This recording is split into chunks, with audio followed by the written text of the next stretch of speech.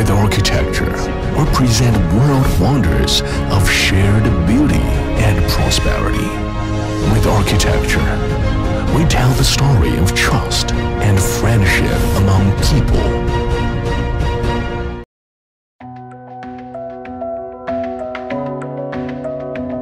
Stretching across Brunei Bay, the Temburong Bridge links the outlying districts of Temburong with the capital.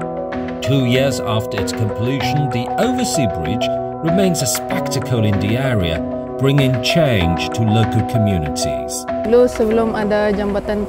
To go downtown used to be a 45-minute boat trip. The cabin was packed with 20 people, and a strong smell of gasoline filled the air. Previously, locals would make the journey from Temburong to Brunei's capital Seri Begawan either by boat or land.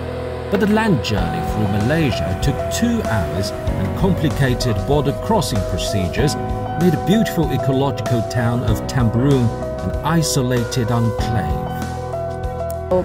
Now that the bridge is open, we can drive to the capital in just 15 minutes. Especially now, during the pandemic, we don't have to worry about cross-infection from taking public transportation or not having our supplies delivered in time.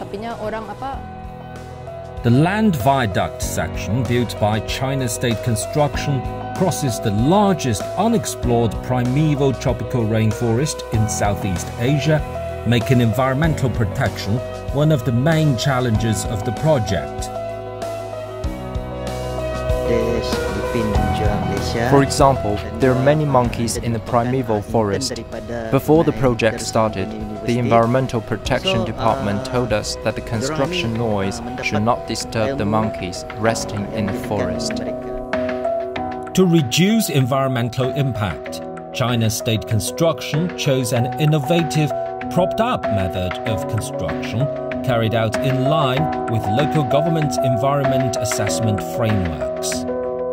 So when the crane actually, the crane boom is out, and then the piling machine is, on top of the pile, So the Chinese call it like fishing, like a fishing rod with a line going down.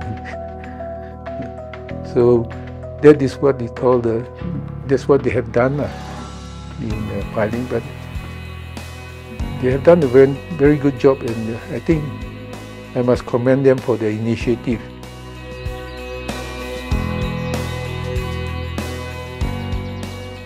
My colleagues came from many different countries. Some of them were college students. We became good partners and good friends. We all learned new professional skills and became technically competent at handling problems alone. The Temburong Bridge has been hailed by the Sultan as the most prominent symbol of Brunei's national modernization, just as Suhaji witnessed the bridge's growth story. It's hoped that in the years to come, the bridge will stand to witness the bright future of many just like him.